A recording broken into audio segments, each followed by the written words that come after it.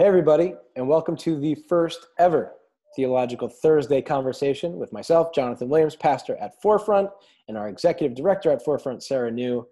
Why are we doing this? Number one, we're bored because of this virus. But number two, we believe that we are still called to usher in the next 500 years of Christianity. And in doing so, we believe there are certain tenets that allow us to usher in that next 500 years. And so what we want to do over the next few weeks is we want to talk about some of the ways we believe we're ushering in the next 500 years. And we're going to start today with one of your biggest questions. In fact, this question comes up more than any other. And Sarah, what is that giant question that always comes up? How do we read scripture? Do we read it literally? Why not? All that jazz. Yes. Is scripture true? How do we read it? What does it look like? Is it still relevant? Well, let me throw this at you. I think people ask us all the time, is the Bible true? And the answer is yes, the Bible is true. And then people say, well, should we read the Bible literally? To which I always say, I think you're asking the wrong question. Let me give you an example of that. Sarah, what if I came to you and I said to you, Sarah, I'm madly in love with someone, assuming I wasn't married and all the rest. How would you respond to that? I'd be like, great, tell me about this person. And I would say to you, okay, well, this person's 5'7" and they weigh 157 pounds and they have a small scar on their forehead. They're amazing. What might you say? Like, why are you being so weird? Also, tell me more about this person. Like, who is this person? I still don't know anything. Right. But I would say, no, I'm telling you some truth about this person. They're 5'7", they're 157 pounds. They have a small scar on their forehead. And you would be like, tell me, who is this person? I still have no clue. Exactly. To my point. My point is when we talk about whether or not the Bible is true, often we're talking about literal truth. And literal truth is great. In fact, literal truth gives us facts and figures and statistics.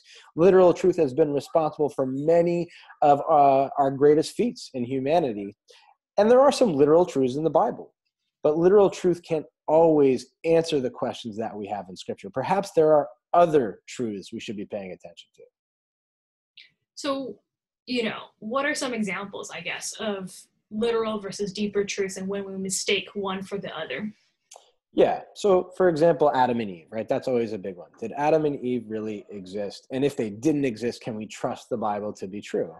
Well, perhaps that's not the right question to ask. Perhaps what we want to ask is what kind of truth is being conveyed through the story of Adam and Eve? And I would say what's being conveyed is this question of creation. How did we get to this place?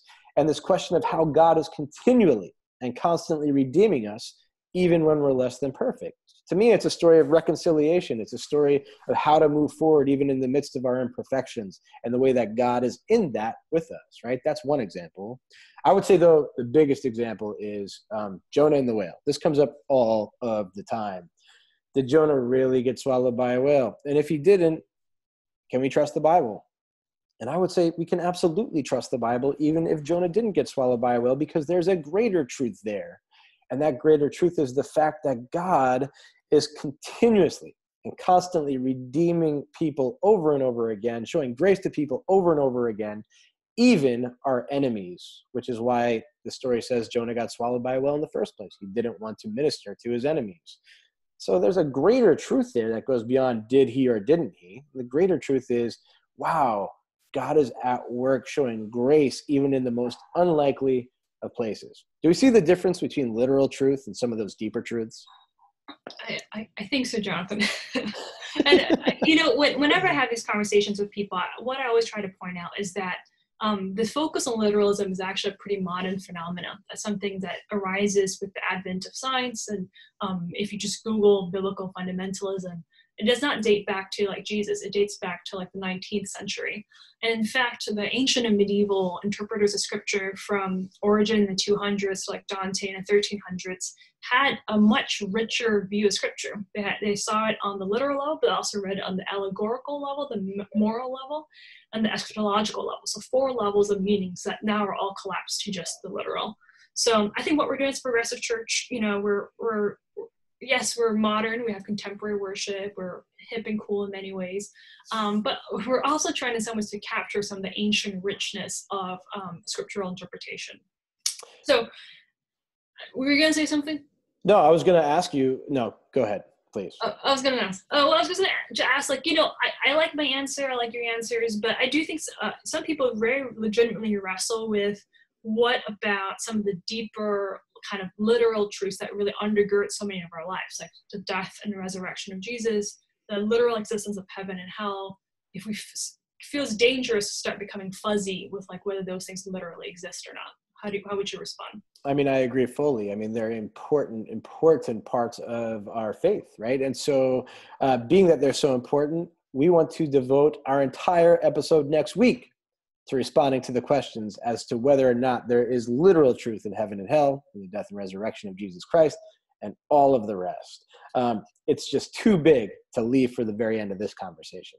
And so you can post in the comments if you have any specific questions you would like us to address around the life, death, and resurrection of Jesus. And we also will be posting links to sermons, books, and podcasts on this very topic around scriptural interpretation. We're so excited that you are going to be a part of this ongoing conversation with us, and we are glad that you are here for our inaugural Theological Thursday. Thanks, everyone. Bye.